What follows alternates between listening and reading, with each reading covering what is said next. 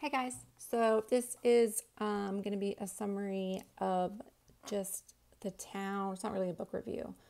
I'm not going to tell you the story because I want you to read. I think more people need to read. But I just wanted to show you this book. It's a 1957 version. Obviously, there's some imperfections. First page, second page is published by Random House, New York. This is the copyright page. So as you can see, it's actually a first printing, which just means that it was a first edition, but then also like the first printing set as a first edition. And then on this page, it shows volume 2, Snopes. So if you know anything about William Faulkner, he actually had, there's a Snopes trilogy. So this goes along with 2 other books. The first one was called The Hamlet, and it was published in 1940. And then this one didn't come along until 1957, followed by The Mansion in 1959.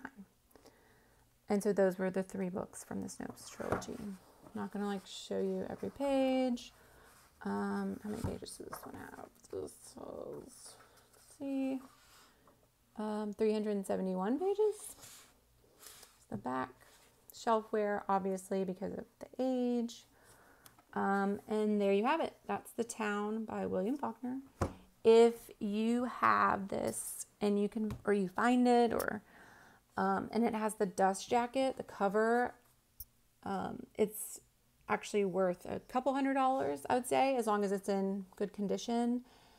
And then if you happen to find one that was signed by William Faulkner, because there were about, I think it was 450 of these that were signed by William Faulkner, then you're talking about a value of thousands of dollars. So I hope you keep reading and keep finding cool books. I'm just going to keep posting the cool books that I found.